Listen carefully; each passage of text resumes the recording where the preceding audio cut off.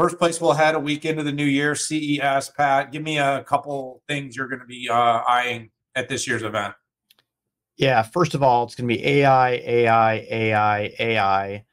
A lot of it's going to be real. Some of it will be just completely made up. And, you know, I use your word marketecture.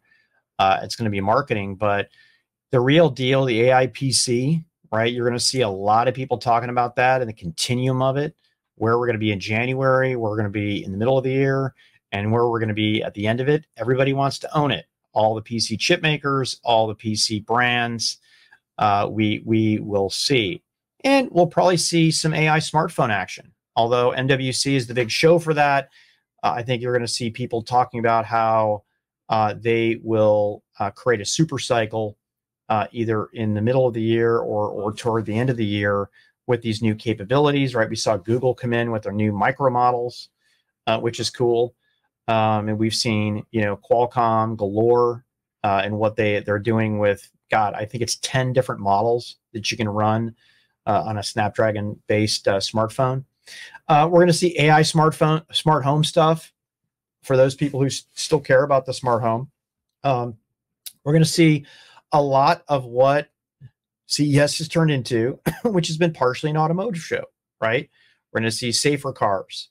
We're going to see AI infused into two-wheelers like bikes and motorcycles. And just to close this out, since 1967, when the first CES came to New York City, bigger, better, cheaper TVs, and more immersive audio. Yeah, so did you mention AI? I think we're going to hear some things about AI. You know, I'm going to be really interested in looking for some innovation across digital health. You know, we talked about the wearable and the watch pad. I've seen so much exciting and encouraging innovation of the kind of tech and insights that we can have on our own health and well-being. People can be optimized humanoids, and I think the AI combined with sensors and wearables, readouts, and then complementing that to LLMs and medical models could really start to help us get better insights in really simple human language that can help us optimize our lives and optimize our health. Our health, Pat, you've put a lot of attention into that over the last year and have made some really, really great strides. I think we start to democratize that and bring that to the masses.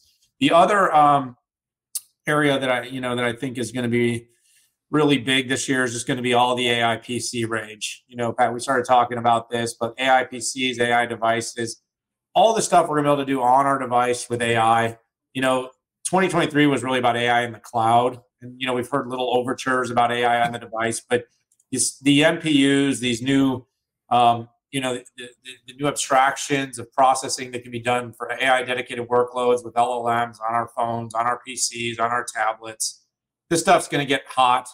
Pat, Signal 65 is going to be all over that this year. We're going to be testing this stuff. We're going to be testing. We're going to be telling which OEMs, which silicon is going to be delivering the best and brightest AI capabilities. So we're going to be looking for the claims, looking for the progress, looking for the new formats and designs that are going to be launched at CES. And this is going to be not just something we're going to talk about in January, but something we're going to talk about all year. Yeah, man, I got to tell you, I don't even know if there's a certain set of benchmarks. Well, we're going to create them.